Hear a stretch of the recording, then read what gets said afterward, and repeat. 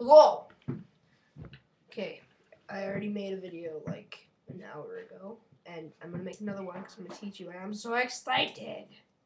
Okay, so you have a strand of BuckyBalls, and with the strand of BuckyBalls, you put it into a circle.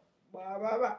See, a circle, it has 9. Can't really see it very well, but it has 9 in it. With that circle, you're gonna push the ends in. That makes a triangle. It's kind of hard. I have to put it on the ground or on the table. Push, push. Right, and that makes a triangle. Triangle like that. See? See, triangle. With those triangles, you're gonna connect them to another triangle. You make like 20 triangles in it. And connect the triangles like this. Ta-da! So it's a connected triangle. Like that. Once you connect that triangle, you're going to connect another one. Same pattern. And once you connect that one, you're going to connect another one. There's a surprise. So you're going to end up with this like Pac-Man thing of 4 triangles.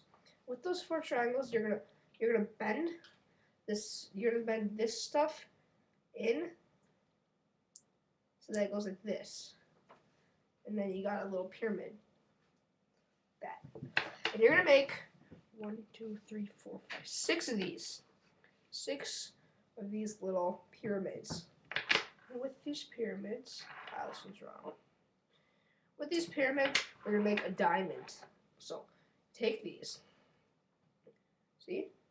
You push them together like that. See? So their outsides like that. With another one, you have these two. With another one, you're gonna put these on like that. So now it's got. Now you have this little. You know, half a structure thing. And then with another one, you're gonna connect another one. So now we're almost done.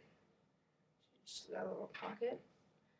And obviously with the 4th one, connect it over like that.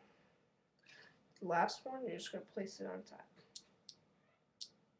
So then you got this diamond. It's pretty cool. It's got like a, like a little spinny thing. Then you can show your friends. Show off.